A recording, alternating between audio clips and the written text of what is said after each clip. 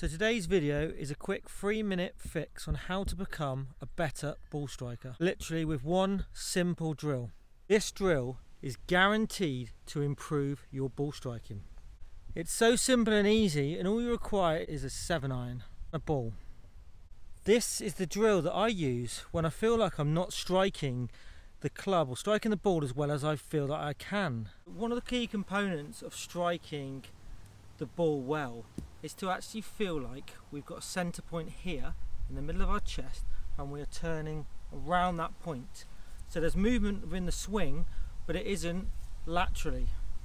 I will just mention having movement through the swing is important, and some of the greatest players in the world will move this point. Someone like your Lee Westwood, but he's hitting hundreds and hundreds of balls on a daily basis, and we don't have the time to do that.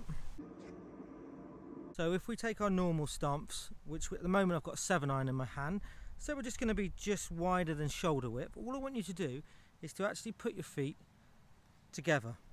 So the idea with having our feet close together actually mean it's harder to maintain balance. So the idea behind this drill is to actually keep our centre point here focused and in the same position and just turn round it, not using any lower body. If we do move this point now that we've got our feet together, and we say sway to the right hand side, we'll lose balance and it'll be hard to actually maintain a good strike.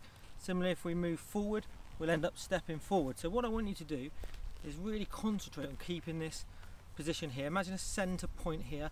We're going to turn around it, keeping our head very much in the same position, turn around it, strike the ball and follow through with our upper half of our body, leaving our lower legs, our feet and everything very quiet through the swing.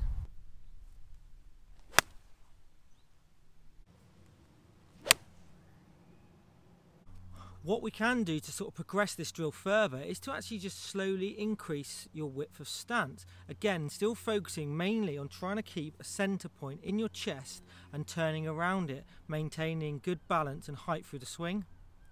If you practice this drill and work on the key movements that we've suggested, inevitably improve your ball striking, giving you a better strike, more distance and more accuracy.